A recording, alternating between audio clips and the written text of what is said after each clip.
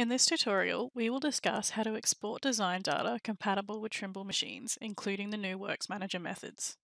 First, we will review and manage controllers and machines that can be used on the job site. Then we will create the job site, allowing us to prepare site data and assign job sites to the specific controllers. Next, we will look at creating the job site design, where we will add design data, set out points, and assign controllers. Finally, we will look at the different export methods and file types, including exporting to the WorksManager software.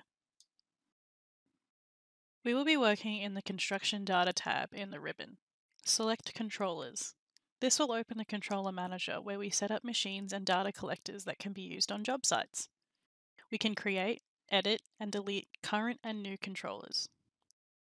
Newer controller types have the option to enable compatibility for older versions, as seen here, as some controller types have older software versions that don't support the settings. Next, we will open the Job Site Manager. Name the job site and assign the controllers to be used throughout the designs.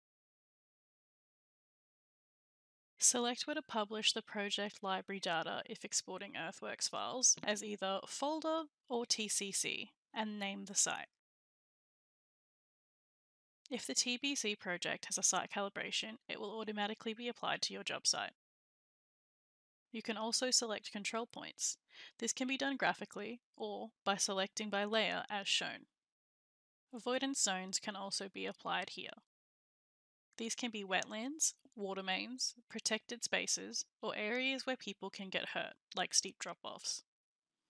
When machines and rovers get too close to the avoidance zone, they will be warned with a flashing screen and an audible alarm.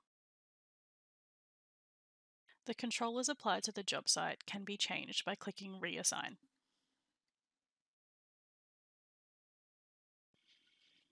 Now we create the job site design by clicking here.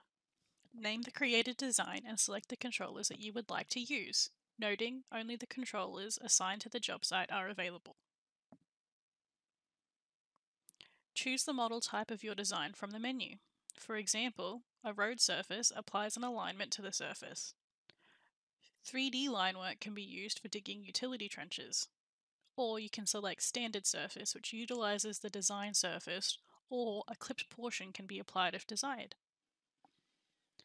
We can then select relevant set-out points and design elements associated with the chosen model as shown here. Noting that for GCS exports, the data only needs to be 2D, but SCS data uses 3D.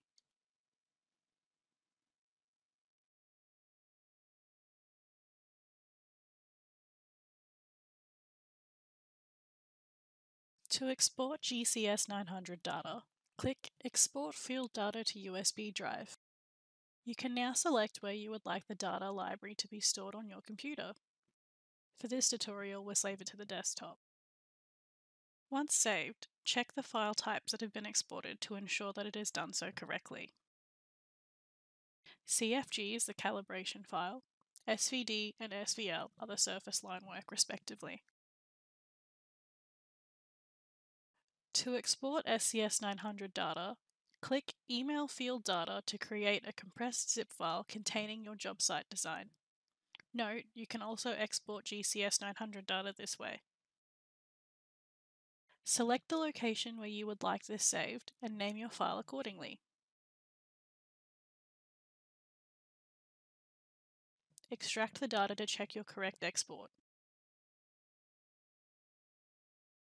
DC is the site calibration for your job site.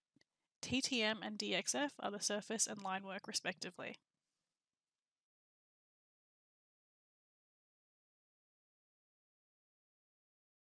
To export to Earthworks, first, publish field data to project library.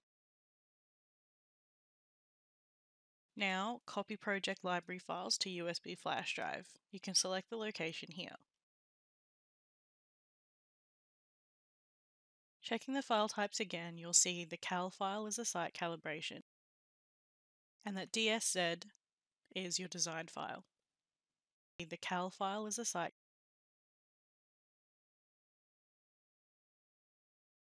When exporting to WorksManager, a project will need to be created. However, as this is the same process as a job site, Selecting Create Design converts an existing job site into a WorksManager project. Take note of how the logo for the project changes once we create design. For the purposes of this tutorial, we'll be working in offline mode. You can use the drop-down menu to use an online account. When creating your design, follow the same process as your job site design by selecting your model, relevant design map, and setout points.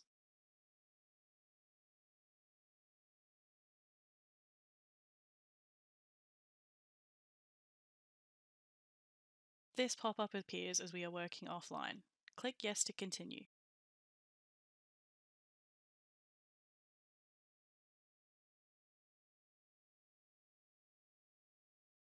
In the Project Explorer, right-click on WorksManager Project and click the Properties. Using the drop-down menu, adjust Cleanup VCL file to Yes. To export the data files to your computer or USB file, click Export Field Data to USB drive. You can see that multiple data types are available for export. Select your designated folder.